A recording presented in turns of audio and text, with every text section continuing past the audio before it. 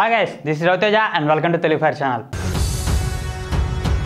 ఇక మ్యాటర్లోకి వచ్చేస్తే ఇటీవల కేరళలో నిపా వైరస్ వల్ల ఎంతటి కలకలం క్రియేట్ అయిందో మనందరికీ తెలిసిన విషయమే. ఈ వైరస్ గబ్బిలాల నుంచి వచ్చిందని చాలామంది ప్రచారం చేశారు. కొంతమంది అయితే గబ్బిలాలను చూస్తే చాలు అంత దూరంలో పారిపోయారనమాట. అంత భయంకరమైనవని ఫీల్ అవుతున్న గబ్బిలాలని కొంతమంది మాత్రం తమ దేవుళ్ళ పూజిస్తున్నారు. తమ ఊర్లో ఎన్ని గబ్బిలాలు ఉన్నా కానీ వాటితోనే జీవిస్తున్నారు. అవి కొరికిన పళ్ళను కూడా తింటున్నారట. దాని వెనకుండా మిస్టరీ ఏంటో చెప్పే ముందు ఒక చిన్న విషయం, అదేంటంటే ఇలాంటి మరెన్నో ఇంట్రెస్టింగ్ విషయాలని మా ఛానల్లో మేము చెప్తుంటాం. సో వాటిని మిస్ అవ్వకుండా చూడాలంటే మా ఛానల్ సబ్స్క్రైబ్ చేయండి. పక్కన ఒక బెల్ ఐకాన్ ఉందంటే దాన్ని క్లిక్ ఇచ్చేయండి. మేము వీడియో అప్లోడ్ చేసిన వెంటనే మీకు నోటిఫికేషన్ వస్తుంది, చూసి అంతా చేయొచ్చు.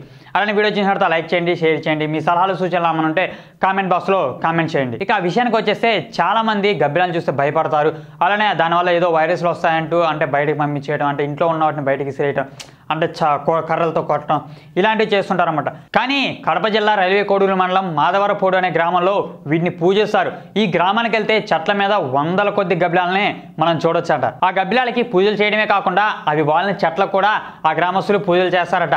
అలానే పిట్టదోషం వల్ల పుట్టిన పిల్లలు ఉంటారు కదా, వాళ్ళని ఆ చెట్టు దగ్గర తీసుకెళ్ళి ఆ చెట్టు మీద ఉన్న గబ్బిలం యొక్క విసర్జకాన్ని ఆ పిల్లల శరీరాన్ని పూయటం, అలానే ఆ చెట్టు కిందనే ఆ పిల్లలు స్నానం చేయించడం అనేది చేస్తారట. అలా చేయడం వల్ల పిల్లలకి ఎటువంటి అనారోగ్యాలు రావని, ఏమన్నా అనారోగ్యాలు ఉన్నా కానీ అవి పోతాయని వాళ్ళు భావిస్తారట. అయితే ఆ గ్రామస్తులు ఈ గబ్బిలాన్ని అంతగా పూజించడానికి, అవి వాళ్ళని చెట్లను పూజించడానికి వెనక ఒక కథ ఉంది. అదేంటంటే ఈ మాధవరంపోడు అనే గ్రామంలో కొన్ని సంవత్సరాల క్రితం ముఠా కక్షలు బాగా ఉండేయంట. ఒకరినొకరు నరుకొని చంపుకునేవారంట.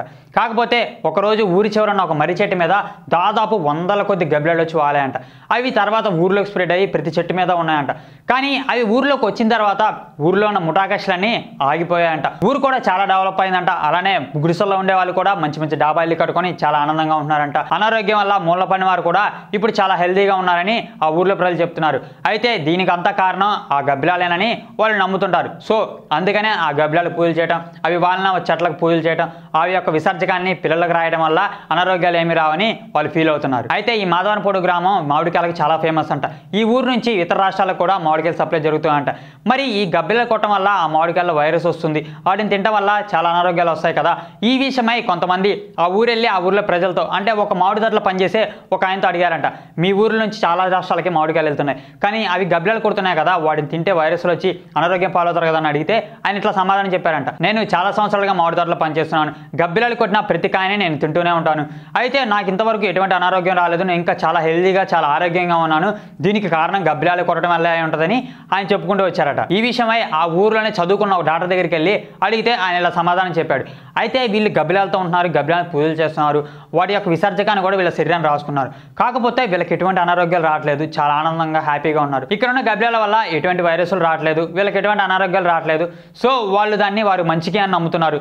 సో అది వాళ్ళ నమ్మకం మాత్రమే. ఇలా చేయడం వల్ల వాటికి ఎటువంటి ప్రాబ్లం లేదు కాబట్టి ఇలా జరిగితే పెద్ద తప్పేం లేదని ఆ డాక్టర్ కూడా సమాధానం చెప్పాడట. ఫ్రెండ్స్, వీడియో చూస్తారు కదా, నచ్చితే లైక్ చేయండి, షేర్ చేయండి. మీ సలహా సూచనలు ఏమంటే కామెంట్ బాక్స్లో కామెంట్ చేయండి. అలానే మా తెలుగు ఫైర్ ఛానల్ సబ్స్క్రైబ్ చేయండి. పక్కన ఒక బెల్ ఐకాన్ ఉంటుంది, దాని మీద క్లిక్ ఇచ్చారంటే మేము ఇలాంటి వీడియోస్ ఎన్నో అప్లోడ్ చేస్తుంటాం. మేము అప్లోడ్ చేసిన వెంటనే మీకు నోటిఫికేషన్ వస్తుంది, చూసి అంత చేయొచ్చు.